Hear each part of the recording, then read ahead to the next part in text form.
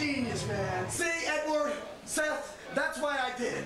You see, not any mastermind can figure out the only way we lose our belts is if you get pinned. So granted, my shoulders were pinned to the mat, but it was for a better cause. Because you see, our baby stayed with us. I got my baby back, baby back, baby back. Whoa.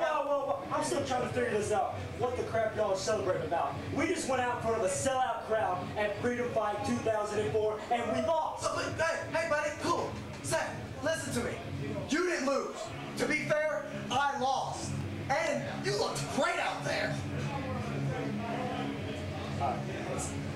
See, because there's one thing that the three guys that totally rule always do, and that's look great. And so, Edward, by the way, I'm gonna have to take that home and shine it up so it looks great around your waist. I'll get it back to you next week. Yeah. All right.